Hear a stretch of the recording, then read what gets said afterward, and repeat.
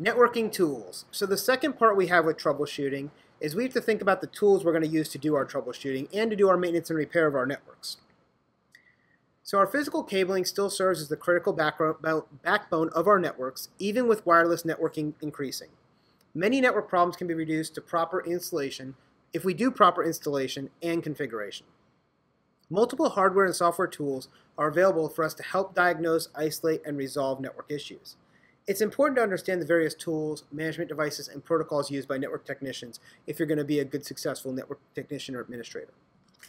The first one we're going to talk about is an electrostatic discharge strap. This will allow static buildup that happens in your body to be discharged and grounded into an object instead of into the electrical components that would be damaged.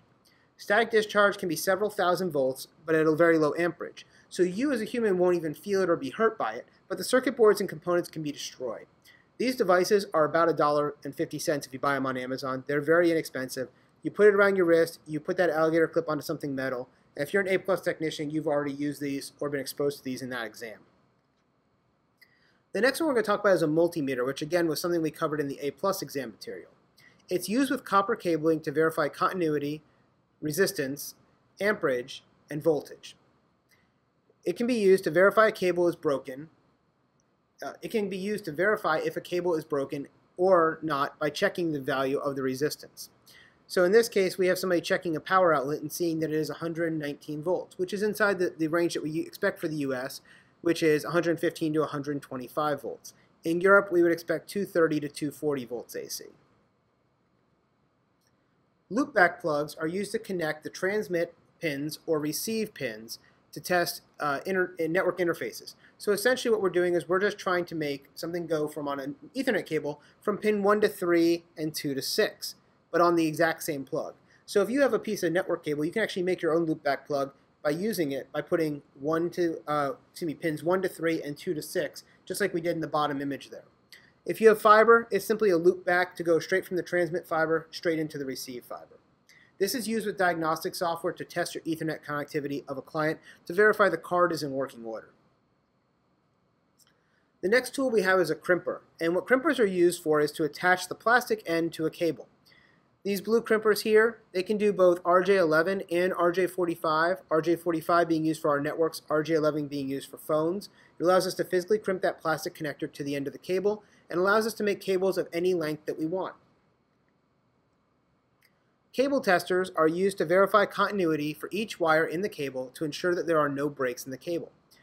You can verify the pin out of the connectors by doing this. So in the example on the right, we have a cable going from the two parts of the connector, and that is going to allow us to see that those wires are properly configured or not. The next one we have is a cable certifier. And a cable certifier performs the same functions as a cable tester, but it does more for you.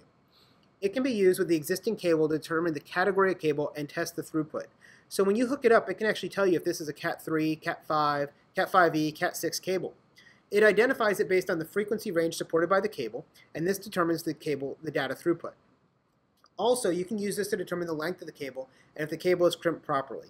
So you might get an output like in the bottom right here from a cable certifier that will tell you, hey, your wire is a straight through wire. It went 1 to 1, 2 to 2, 3 to 3, etc. It'll also tell you the length of the cable, in this case 10 feet. And so this is something that's very useful and you want to keep in mind for the exam why we use cable certifiers. A punch-down tool is used to terminate wires on one of those punch-down blocks we talked about, which are either 66 or 110 blocks, or a network jack, or a patch panel. So you have this little tool, as you can see with the arrow pointing out, that has a little knife at the end. And it's actually a spring-loaded tool, and what happens is you're actually going to push down and it's going to cut off the excess. As you can see in the bottom right, when we're making a network jack, we're putting the Cat 5 cable into the jack and then cutting off the excess with that punch-down tool. Again, it's used to make 66 block, 110 blocks, network jacks, and patch panel connections.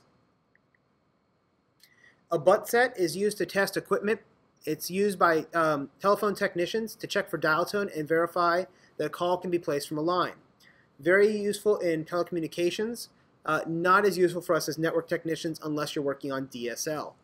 You can connect this to a punch-down block as well using alligator clips, as shown here by this technician in the bottom right corner. A toner probe. A toner probe is going to allow a technician to place a tone on one end of a connection and use the probe to audibly detect the wire connected to the tone generator. This is also known as a fox and a hound. The fox is the tone generator and the hound is the toner probe. As you can see here, we have a technician who has hooked up the cable into the tone generator here in the middle, and then on the other end of the jack, he's using the probe to try to determine where that signal is, and it will make noise and light up based on where it is. It can be done like this with the tip, or it can be done like this using alligator clips to the send and receive pairs. A time domain reflectometer is used to locate breaks in a copper cable and provide an estimate of the severity and the distance of the break. So in this case, you would end up seeing that there is a break someplace in the wire, and it can actually tell you there's a break 10.5 meters down this cable. And so you can find that. Very useful when you have buried cable because you need to know where to dig. The optical time domain reflectometer is very similar to the TDR. The only difference is it's used for fiber optic cables, and it does the exact same thing, but for fiber instead of copper. So OTDR is only used for fiber. TDRs are used for copper. Speed test sites. These allow you to verify the throughput from a local client to the internet. You download a large random file from the test server and then upload that same file back to the server. The server then takes the time of how long it took you to download and upload it, and also does a ping to figure out your latency or delay. It'll determine your overall connection to the internet. As you can see here, I have in the upper left corner an example from speedtest.net. And this particular connection was doing 86.56 megabytes per second and had a 13 millisecond delay. Throughput Tester. It is a network appliance that typically has multiple network interfaces that can generate high volumes of pseudo-random data for wired and wireless networks. So as you can see in the upper left corner, we have fiber connections here, we have Ethernet connections here, we have all sorts of different connections we can hook to. They're very useful when you're prototyping your networks to observe how network patterns, the network will perform under heavy loads using this test pattern. You can also use them on your production networks to determine the actual throughput of your existing network, but normally you're going to see these most often used in a prototype network before they get installed and users get on them. A bit error rate tester, it's used to generate a pattern at one end of a link and then receive it at the other end of the link to make sure that the pattern is being received and check for errors. So if I keep sending a known series of patterns, like for instance 0, 1, 2, 3, 4, 5, 6, 7, 8, 9, 0, 1, 2, 3, 4, 5, 6, 7, 8, 9, you would know what to expect. And if you got something that sounded like 0, 2, 8, 5, 4, 8, 9, you'd go, oh, I had a bunch of errors. Well, to calculate our bit error rate, we take the number of errors versus the number of bits transferred. And we want a very low number there, because it would be a fraction. We want a very low fraction. This is useful when troubleshooting interfaces on a cable or a fiber to verify that it's actually working properly. Next, we have environmental monitoring. Environmental monitoring can send alerts if the temperature or humidity in a room changes above or below the configured thresholds. The devices can monitor temperature, humidity, power, and airflow.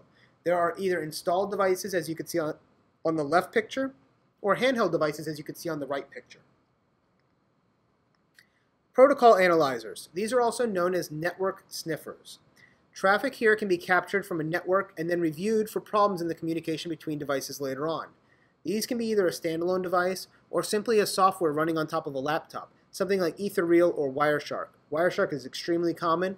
It's a free program and works great. Just check out wireshark.org, and there's a picture of it there on the left side of what that output looks like. You can see we have our source and our destination IPs. We can see the protocol that's in use. We can see the type of traffic. And if you actually want to view like a TCP handshake, you can use Wireshark to view those three handshakes, the SYN, the SYNAC, and the ACK, or even pull out data. So if you look at something like Telnet, you can actually pull out people's usernames and passwords because they're being sent in the clear.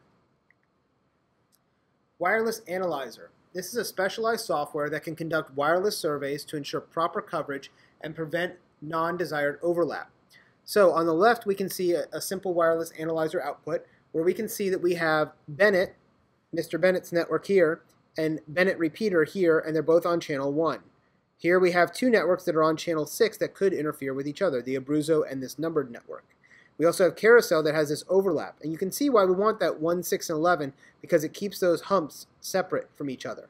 Whereas this guy who is on number 9 is now interfering in channel 6 and channel 11. Over here on the right, you can see a floor plan map, and this is actually something called NetSpot, where it actually walks around and determines the hot spots of the area of where the strength and weaknesses are of your network. and you can actually determine how strong or weak the network is.